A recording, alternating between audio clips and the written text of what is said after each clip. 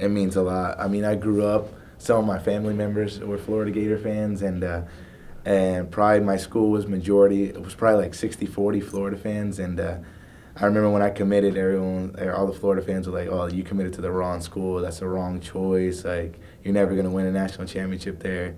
But I mean, I've loved Florida State since I was a little kid, and I remember last year when we went down to Gainesville, I just like I didn't feel good. I just felt like I don't like this place. I don't like nothing about it. But that's the rivalry. It's UF Hate Week. I hear it all around, and that's why I came to this program to play a school like that. Obviously to play Miami, but more to play Florida because I mean you just got to get hyped for that. It's if depending on what the team how the teams play during the year, it comes down to this one. They'll give 100%, and I know we'll give 100% coming Saturday.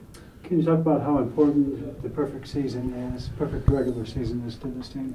It means a lot. Honestly, sometimes you get carried away with winning too much that it just comes like, oh, we're just winning, until this year where we've gotten into close situations where it's like, you know, we're down 21, we're down by 15, and when the way we come back, it just makes it that much more impressive to us and that much more like we could lose it like that. You know, it could have happened a lot of times this year, but it means a lot, and I feel like this team is only going to get better and finish out the season strong. Tell about the confidence this team has. It seems like the MO this year, get behind, but yeah, not lose cool. Just it seems like business as usual. Yeah, business as usual. When we get down by 21, the sidelines, the players, I don't see no nervousness, no, you know, everyone's getting scared. We stay calm, and because we know what to do when that arises. It's just about us starting faster in games and not letting us get into those situations, you know. Being moved from 1, 2, 3 in the playoff rankings, does that mean anything to you guys, or you just say just keep on winning? Doesn't mean anything as long as you're in between 1 and 4. I mean, honestly, I don't worry about it. We just keep winning out, and we'll be up there. Put whoever you got to put in front of us. At the end of the day, we'll play our best and win. Talk about becoming the ACC Special Teams Player of the Week for the 3rd time this season. How many times did I win it last year? I don't know. Was it 4 or 5?